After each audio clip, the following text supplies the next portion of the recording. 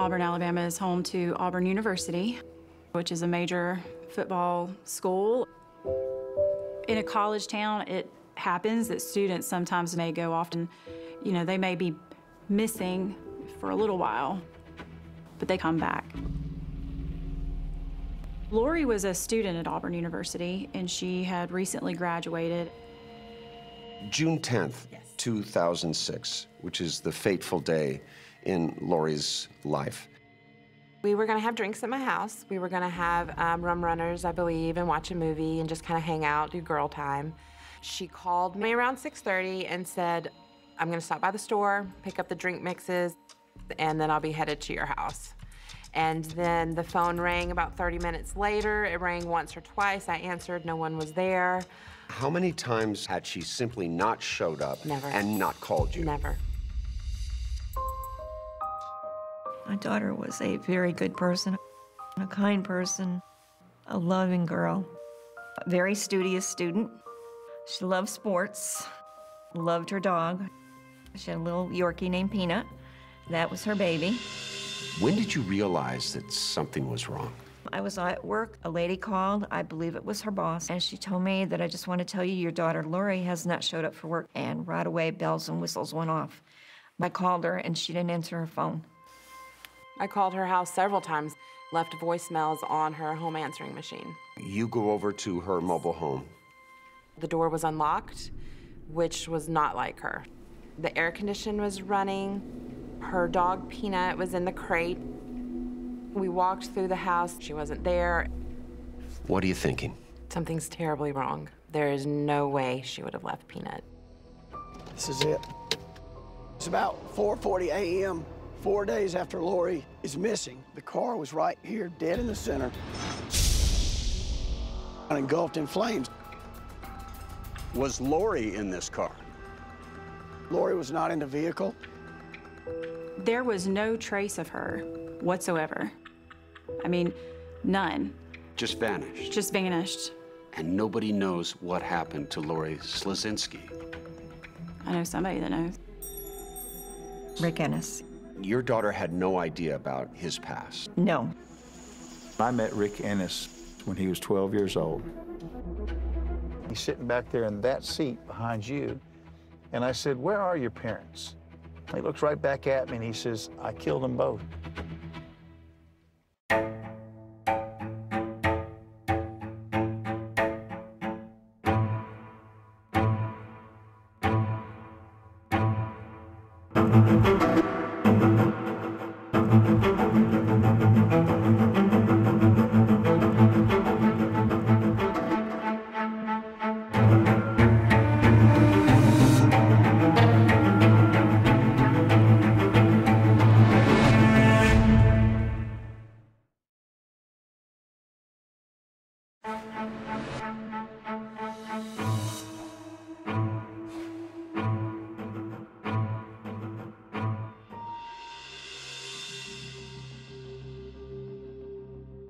I can still see her smile. Her smile is just etched in my memory. To this day, Lindsey Braun is haunted by the final call from Lori Slazinski on June 10th, 2006, when they were supposed to get together for drinks and a movie. That last call, did it indicate it was her phone? Yes. She calls and it hangs up. Yes. And no one's there. Just no one was there. It was just dead end. Did you call her right back? I did. No answer. Lori and Lindsey became fast friends when they met junior year at Auburn University in 2002. I remember the day I met her, we just kind of immediately clicked. I could just tell that she was a warm person, very friendly, just outgoing, loving, all those good things. Lori's family, her older brother Paul, and their parents, Arlene and Casey, were actually from New York State. They headed south to rural Alabama farm country when Lori was 13 years old. She loved animals. We always had animals in our house. Lori's mother, Arlene. A very studious student. She was a good girl. When she enrolled in nearby Auburn University, her parents bought Lori a mobile home to live off campus in a manicured trailer park popular with students. So from valedictorian of her high school class, was it tough for you to see your baby girl leave the house and head off to university? Oh, yeah, it was very tough. I called her every day. She's like, Mom, this has got to stop. I was like, but you're my baby and I worry about you. Just don't worry about me, I'm fine. Lori majored in psychology and minored in criminal justice. She graduated with honors. There she is with Mom and Dad. She looks so happy there. She was over the moon happy. After graduation, Lori and Lindsay started working together at a local mental health facility. Did you sense that she had any enemy in this world? No. The day that Lori disappeared, June 10th, 2006, was anyone with Lori that day? Rick was at her house. Rick was Daryl Richard Ennis. When I had spoken to her, he was in the background. Lori got to know Rick back when she was still a student. She hung out at the local bowling alley where he worked. I didn't know much about him at all, except he was her friend. Arlene says just before Christmas in 2005, Lori asked if Rick could join them. She asked me, she said, Mom, he has no family. Can I invite him? She kind of, felt bad that he was going to spend Christmas alone. He was friendly, very polite. Lindsay says Lori often spent time with Rick, so she wasn't surprised that he had been at Lori's home the day she disappeared. They were friends, so I wasn't concerned. But now you're at home, yes, waiting for Lori to come yes. over. And you went to bed that night thinking, I hope she's okay. But the next morning, Lindsay started to worry. I called her house several times, left voicemails on her home answering machine. Hey, Lori, checking on you. Are you okay? Where are you? You went to work on that Monday, right? Yeah. She wasn't there. In my mind, something's wrong. I had Rick's number, so I did text him and ask, have you seen Lori? Where is she? I'm worried about her. His conversation back was, no, I haven't, and I'm worried now too. When Lori didn't show up at work a second day, that's when Lindsay headed to Lori's home. No one answered. And found her dog Peanut in his crate. I'm an animal lover, so the very first thing I did was let the dog out. That's when she noticed something else strange. Lori was missing 3 days, but the crate was spotless, and Peanut seemed happy and appeared to be well fed, as though someone had taken care of him. And there was more. One thing I remember about Peanut is he wouldn't walk on tile, so she had these rugs in her kitchen, and he would hop on the rugs, and the rugs were gone. I noticed that immediately. Her outside trash can was missing. She had one that she had like yard tools in, and the answering machine had actually been unplugged, so those messages were not there. By this time, Lori's mother heard that she hadn't been showing up at work. I have got to go to Auburn and see what's going on, where she is, because I called her and she didn't answer her phone. She headed off on an agonizing drive, calling her husband and alerting the police, finally arriving at her daughter's home. And when the police got there, what was their attitude? Well, they were like, she's got to be missing 48 hours, and they didn't really make a big deal out of it. They wanted to just think she ran away. Lori's parents could only wait for Lori to walk through the door or call. And finally, the phone rang late that afternoon. But Arlene says it wasn't Lori, it was her friend, Rick Ennis. He said that Lori had gone to make a big drug deal. What? Yes. And I was like, there ain't no way. My daughter would not do anything like that. Did you tell the police what he told you? I didn't. Rick told them. And the police came to the trailer, banging on the door, and they raided the mobile home, and they found nothing. Then, just before dawn, that's when Lori Slazinski's missing car suddenly exploded into a fireball on a desolate dead end outside a construction site.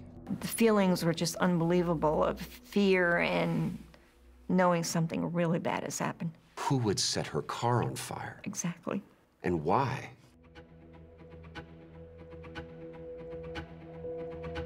The investigation shifted from a missing person to a possible homicide. Investigators dug into Rick's tip about Lori dealing drugs, but found no evidence, none, that he was telling the truth. Now, investigators started digging deeper into Rick Ennis. They wanted to know if he was hiding something from them. Did you have any sense as to why Rick Ennis didn't have a family? No, I had no idea why at all. Eventually you learned. I did. It's beyond shocking.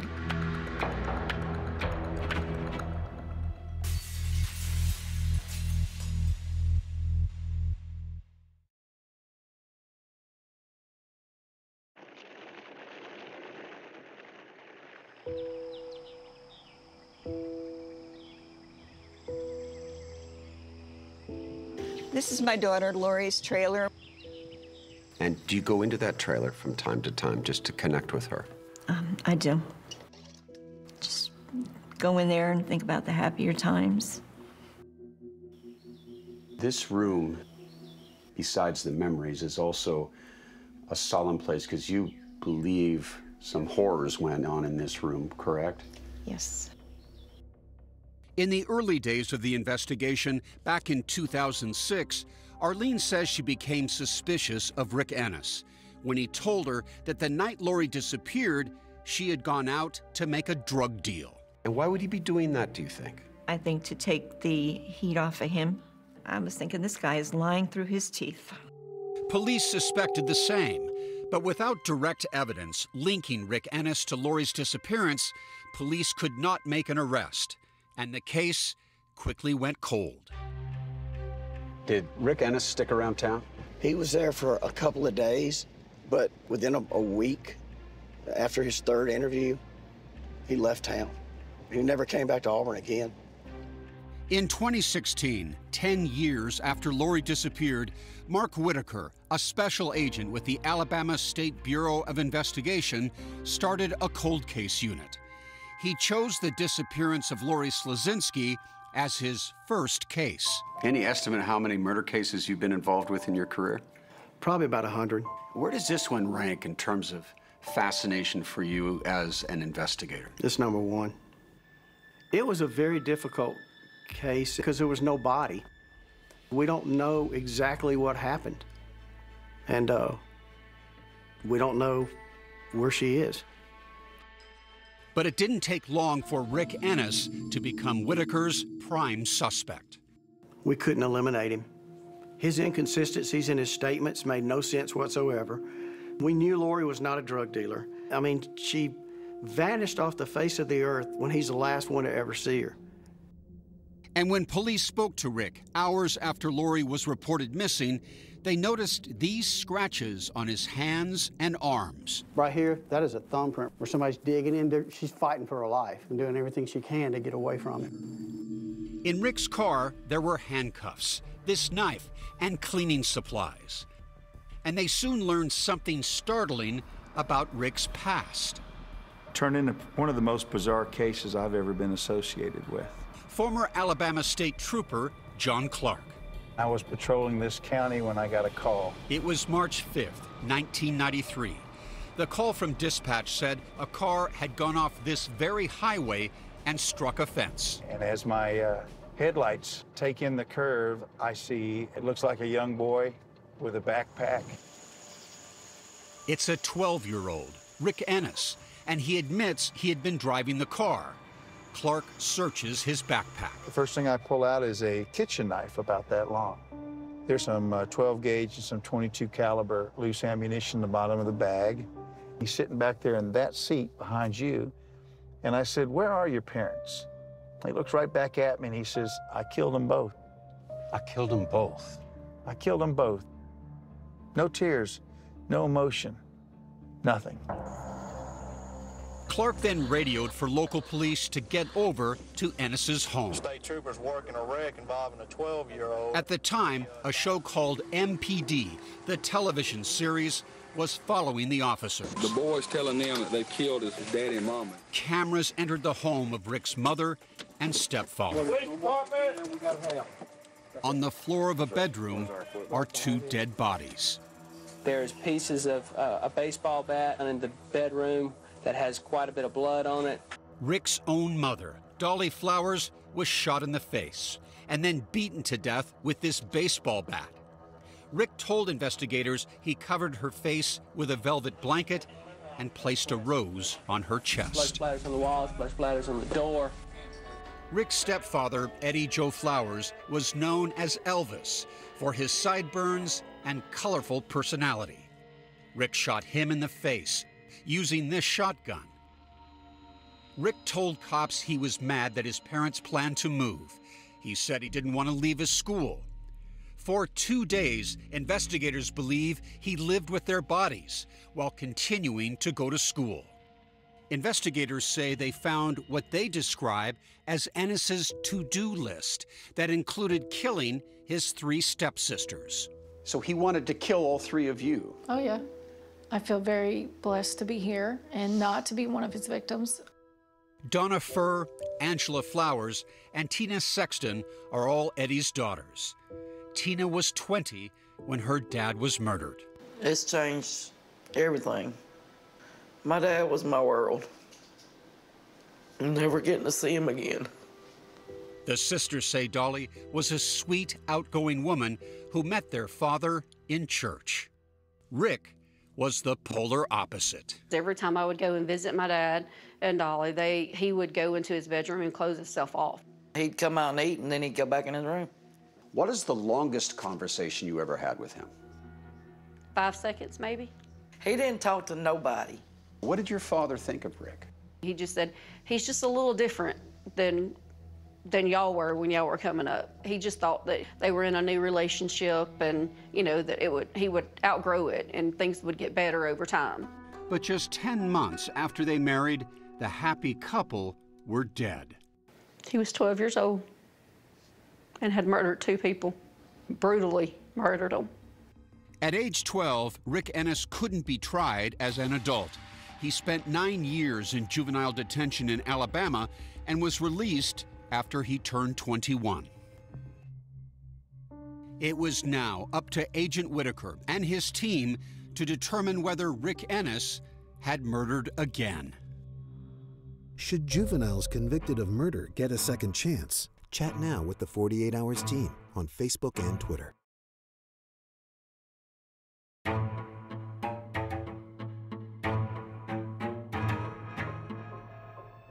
Agent Mark Whitaker knew what Rick Ennis did to his parents, and his instincts told him Ennis had done something horrible to Lori too. But now he had to prove it. The burn site that's found on the 14th. The car was right here, facing out back toward the bowling alley. There's nothing else around here at the time. There's not apartments. It's just a paved road. The blaze destroyed whatever evidence there was in the car, but an investigator reported finding a tiny item on the ground nearby. And he found a hand-rolled cigarette butt about right here, and he collected that. It was not tested. Kind of got lost in the shuffle. The case agent retired. Whitaker's team now submitted it for testing. And there was this gas can that had been found nearby. It was right in this area right here. It looked like one that had been missing from the bowling alley where Rick had worked. And it's right here, 1,000 yards from the bowling alley, 30 yards from a car. Whitaker's partner, J.W. Barnes, showed us something that for police tied everything together. These railroad tracks. These are the same tracks that go right by the bowling alley. They run right across the street from where Laurie's car was found burning. I've always thought that's what Ennis used for transportation, was walking down the railroad tracks, because it's a straight shot and you're not going to be seen unless you want to be seen. And those railroad tracks run by Laurie's house. And in that house were signs of a violent struggle, says Whitaker. These areas you see right here that have been cut out, that's where the scuff marks were. They were black, just like the bottom of her shoes, and there was even some up as high here. So it's obviously, there was a struggle and here was somebody kicking their legs, probably up in the air. Remember, Lori's dog Peanut seemed happy and taken care of. My theory is that Rick Ennis stayed in the house. After he had murdered Lori? I believe so. It's the only way to explain it. We don't have a cause of death, but I've always thought that he strangled her. The scratches that he had all over his arm were just indicative of defense wounds when you're fighting somebody. Whitaker says the phone in the corner of the bedroom was missing its cord. And it was a long cord, and it ran all the way through the room. And what do you think that cord was used for? I think it was used to bound her. To tie her up? Yes, sir. Could it have been used to strangle her? Sure. That phone cord was missing. That's not the only thing that was missing. There were those 3 rugs in the kitchen. They were kind of strategically put out so that Peanut, Lori's dog, could hop through the linoleum and be back on carpet. The rugs turned up, he says, a few years later. Ennis had a former roommate who reached out to law enforcement and told them, hey, there's this guy left behind 3 rugs. Peter, I want to show you something else. Lori had a table set up about right here. And on this table, days before Lori went missing, a love letter was left here for her from Rick. People who knew Lori said Ennis wanted to be more than just a friend. Police say Ennis told a buddy that Lori rejected him. And he was devastated by that. So do you believe this rejection may have been a motive for murder? I think that's what sent him over the edge. I absolutely do. Despite the mounting evidence, Agent Whitaker still needed something more that tied Ennis directly to the crime scene. As far as I'm concerned, he is investigating this case like Lori is his own daughter. I mean, he has a picture of Lori in his house. I've had it in my closet. It would make me think about her every day when I was getting ready for work. When I would put my ties on, I would just remember what I was supposed to be doing every single day. And then... It's like 1 o'clock in the morning, and J.W. calls me. J.W. Barnes found exactly what they needed in the case files, collecting dust for 10 years. He goes, I just found a report that was in an envelope that hadn't been opened. Whitaker could hardly believe it. When Lori disappeared in 2006, police collected evidence from her trailer. But by the time the results came in, no one followed up. The report contained critical evidence. Rick's DNA was identified in semen found on Lori's bedsheet and in blood on the interior of the front door. And it turned out his blood was also found on one of the rugs investigators say were in Lori's kitchen. So you got his blood on a rug here. You've got his semen back there. You got his blood on a door. Most people's blood is not inside somebody else's home unless something really bad had happened. 12 years after Lori disappeared, there was now enough evidence to charge Rick Ennis with her murder. But by this time, Rick Ennis was happily engaged to school librarian Elena Atkinson and living 500 miles away in Virginia. He was designing and building portable living structures called yurts for Sharon Morley's company. Morley liked Ennis from the moment they met. He was just so open and friendly and had a great sense of humor. But on August 6, 2018, Rick's birthday, Morley saw a task force of lawmen arrive. Walking out of the woods, they were hiding behind trees, they had the place surrounded. It was a highlight of my career to make the phone call to Arlene and Casey Slasinski that morning to tell them that we just took Rick Ennis in custody for Lori's murder. Was this kind of a bittersweet moment for you? Most definitely, yes. I guess psychologically, I never accepted the fact that she really was gone. And I cried big time. Later that month, Ennis appeared before an Alabama judge, with Lori's parents facing him. I guess he kind of seemed surprised that we were there. What did you want him to know? That we finally got you. You're not going to get away with this. News of Ennis's arrest quickly spread. I read it, and I'm like thinking to myself, it's Rick. Terry Booth says he was friends with Rick and suddenly remembered a conversation he had with him years earlier at a bar when he asked him why he left Alabama. What did he say? He just mainly said I had to get rid of a and I'm thinking, oh, this guy's just messing around with me. But that changed when he learned of Rick's arrest. And it was real. He wasn't joking. I couldn't sleep the whole night. He called Whitaker's task force. And it was just unbelievable what Ennis had told him. But the most explosive news of all came later, and incredibly, while Whitaker was with Ennis at another court hearing. An investigator from Auburn PD comes up to me and tells me, "You're not going to believe this. The hand-rolled cigarette butt next to the car has his DNA on it." I wanted to do a somersault in the courtroom, but I couldn't. Everyone now was prepared to go to trial.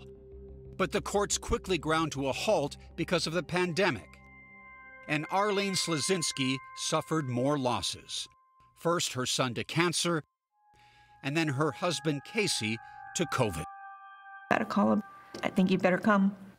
When I got there, he was gone.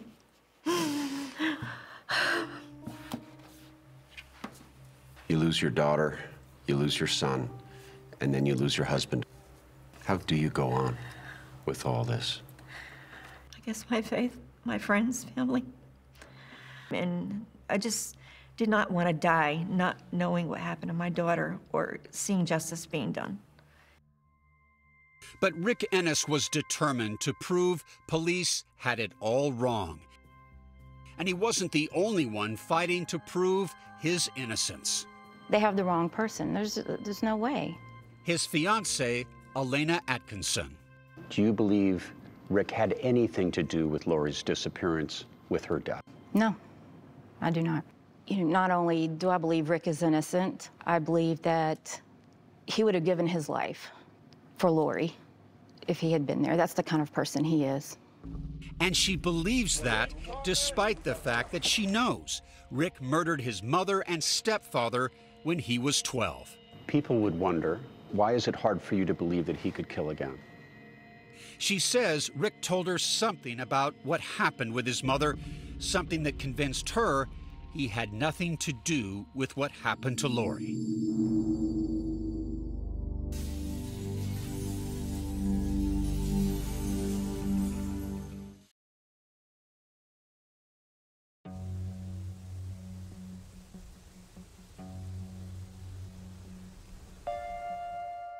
Rick Ennis is one of the most compassionate, generous, kind people that I've ever known. Elena Atkinson has been in love with Rick Ennis for 4 years. I love his intelligence. I always joke with him and tell him I fell in love with his brain first. But just 2 months into their romance, Elena, an amateur genealogist, was researching Rick's ancestry when she stumbled upon news that he had killed his mother and stepfather. My first thought was, what in the world happened in his home life that pushed him to that point? Rick would tell her something she didn't see in any article. Rick, it's Peter Van Sant with 48 Hours. Oh, hi, Mr. Van Sant. Reached by phone, Rick told us what he insists happened. I was molested by my mother. Rick says his mother sexually abused him, and he snapped. I exploded, and the result was that I took my mother's life, and then I took my stepmother's life. But remember, back then, he told authorities he killed his parents because he didn't want to move. I was deeply ashamed about my mother molesting me, and I had a really hard time talking about it. Still, we could find no evidence to corroborate Rick's abuse allegation. You know, Rick, I have to tell you, obviously, I have no idea what happened. A skeptic would say you've conveniently accused the mother that you murdered of molesting you when she can't defend herself. You understand how that's difficult for some to believe. Well, I mean, it's something that I worked through with a psychiatrist. What I did when I was 12 is the greatest regret of my life. Rick insists he's no longer that angry 12-year-old. Now 41, Rick Ennis would stand trial for yet another murder. I never murdered Lori Slazinski. She was a very close, dear friend of mine. I never would have hurt her. Prosecutor Jessica Ventieri is sure that is a lie. But at trial, she wouldn't be allowed to tell the jury anything about Rick's past.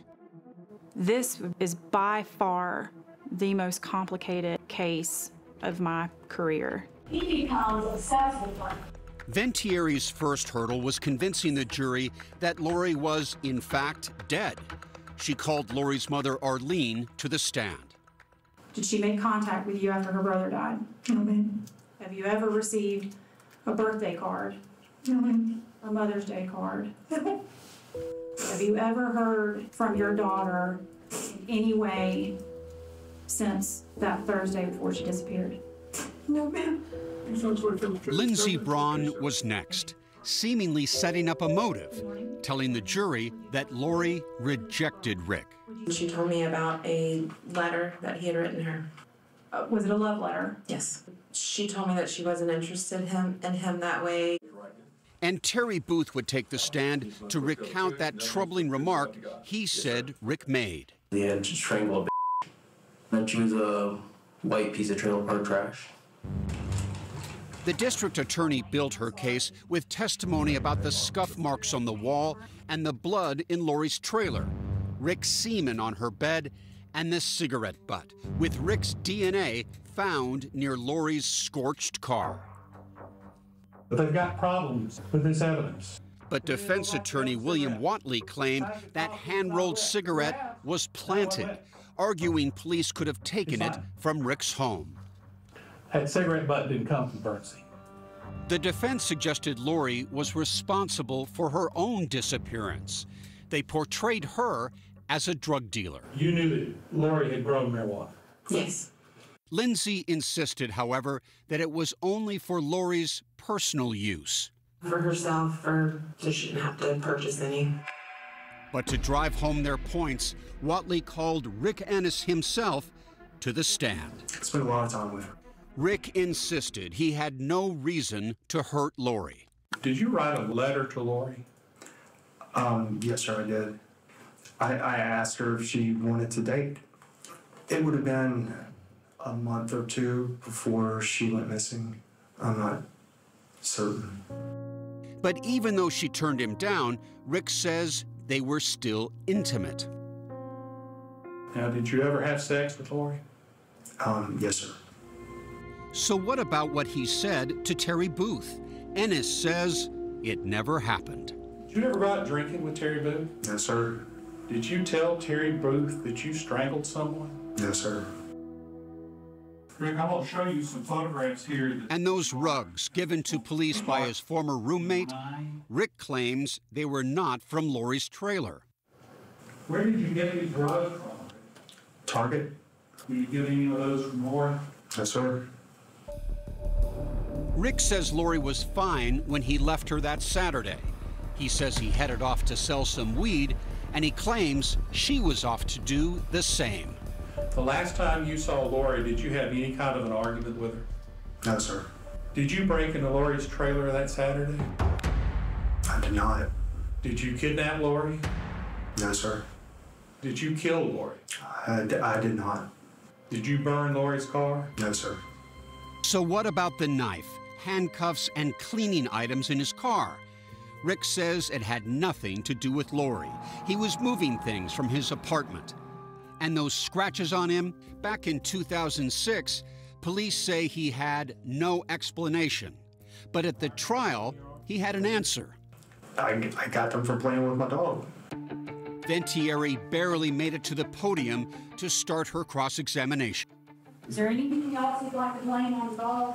Ventieri questioned Rick about that blood on Lori's door. Blood in Lori's trailer has your DNA in it. How did that get there? I have no idea. And the question Ventieri really wanted an answer for, she never got. Where did you dump Lori's body? I didn't dump Lori's body anywhere. Who did then? I have no idea. Both sides had their final chance to persuade the jury. Defense attorney Watley told the jurors there wasn't any evidence that a crime had even been committed. There's no evidence that Lori was kidnapped. There's no evidence that she was forcibly taken against her will. Ventieri attacked Rick's defense. The fact that they can sit there and say that their client told the truth about anything is laughable. This is a doubt in name. who was obsessed with you. Ventieri insisted that the volume of evidence against Rick Ennis was overwhelming, even if police still couldn't find Lori's remains. And she reminded the jury that Lori would never just take off. She would never, ever, ever leave Peanut Pond. Never. After 7 days of testimony, it was now up to the jury to decide. I'm terrified. I only get one shot at this. But you just never know what a jury's going to do.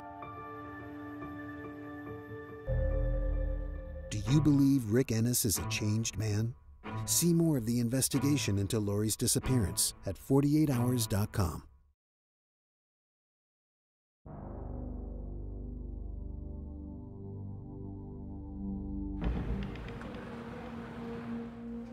All right, then, ladies and gentlemen, the jury, y'all wish to verdict in this case. Okay, you hand that to the bailiff, please, ma'am.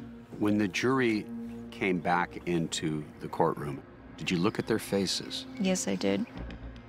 It was very hard to read their faces. I still wasn't sure what the verdict was going to be. Okay, please stand. Nearly 16 years after Lori Slazinski vanished, the jury reached a verdict during their second day of deliberations. We, the jury, find the defendant, Darrell Richard Ennis, guilty of the offense of capital murder. Guilty of the murder of Lori Slazinski. Give me a sense of what that meant to you. Sheer relief, joy that he was finally convicted and would never get to do this to anyone else again. I'm thrilled that we were able to bring justice for Lori after such a long time. Immediately following the jury's verdict, DA Ventieri went to Arlene with a proposal. Rick was now facing a possible death sentence, but that would trigger years of appeals and legal wrangling. To spare Arlene all that, Ventieri suggested offering Rick life without parole. Arlene agreed. It says the court that you be in prison in the penitentiary of the state of Alabama for a term of life without the possibility of parole. Elena Atkinson was stunned. Just complete shock, disbelief. I was devastated. She was so certain Rick would be exonerated, she'd made plans to celebrate. A celebration, Rick told us, that he would be part of.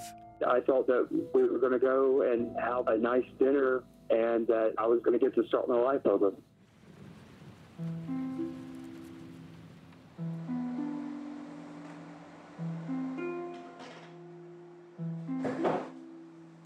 Arlene headed home to savor the bittersweet victory.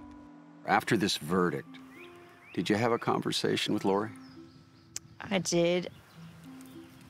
I just said, Lori, justice has finally come. We've waited for this for a long time, and I hope you're all celebrating in heaven with the entire family. And I wish you were all here to see this day.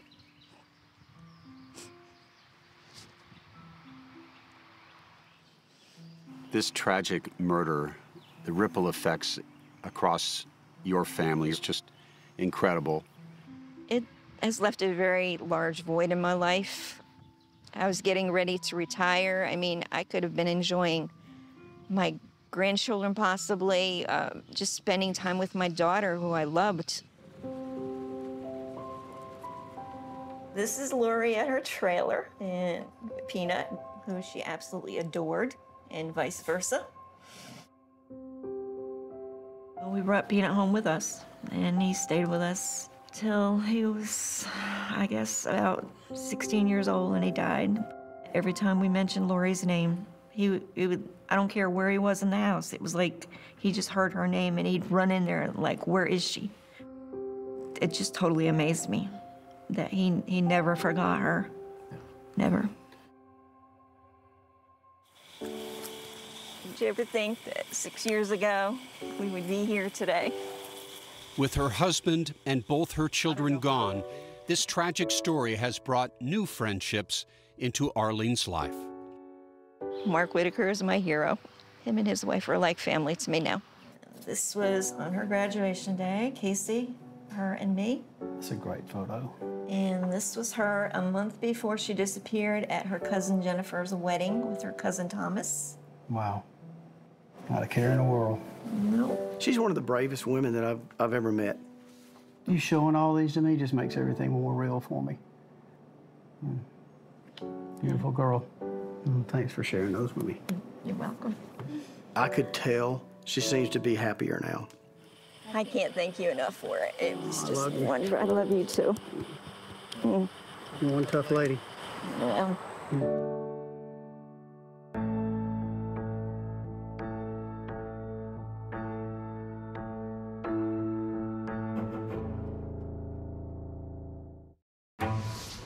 A wife and mother was said to have gone for a bike ride and never returned. The initial thought is kidnapping. She had used a spy pen to make secret recordings. It's like James Bond. Would they help solve the case? Nothing is what it seems. 48 Hours, Saturday on CBS.